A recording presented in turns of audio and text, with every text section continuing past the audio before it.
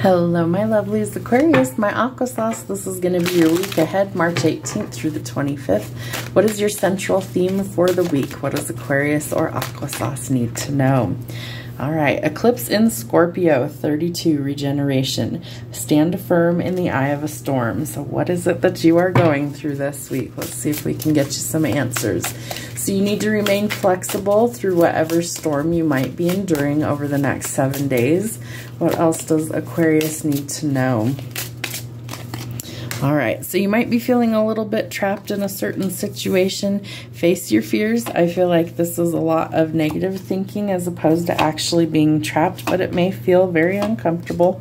I also think that you need to kind of check in with your higher self this week and see things in a different way.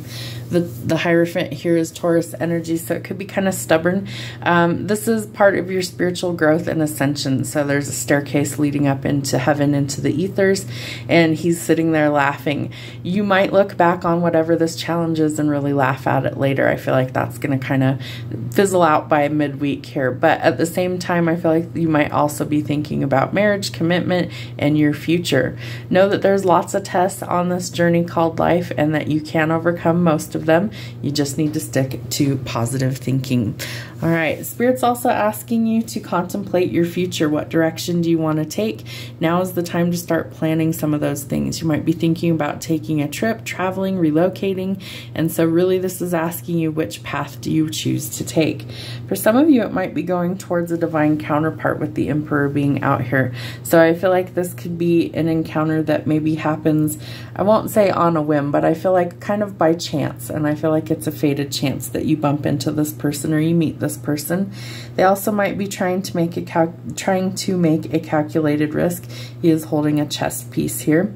Could be an Aries that you're dealing with. This is somebody who makes very wise, very logical decisions before they make an approach or before they go after something. But they try and go after something that's tangible, things that they can kind of conquer. It's a conquest for them.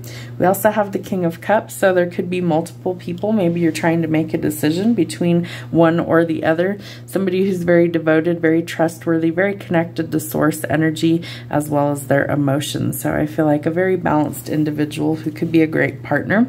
The Nine of Wands tells us that we might be very guarded. I feel like there could also be some issues between the two of these people if there's, you know, multiple options to choose from for you. And it looks like there could be with the Seven of Cups out here. Choose wisely. Choose which is going to be the best for you. I feel like you've been through the ringer already and you don't want to make a misstep. So the Seven of Pentacles tells us that the seeds have already been planted and that we need to give them what they need in order to grow. So good soil, water, sunlight, and I feel like patience is going to be required. I feel like there's also frustrations around finances, work, and money right now, and so we need to be patient while we allow these things to grow, and it may take some more time.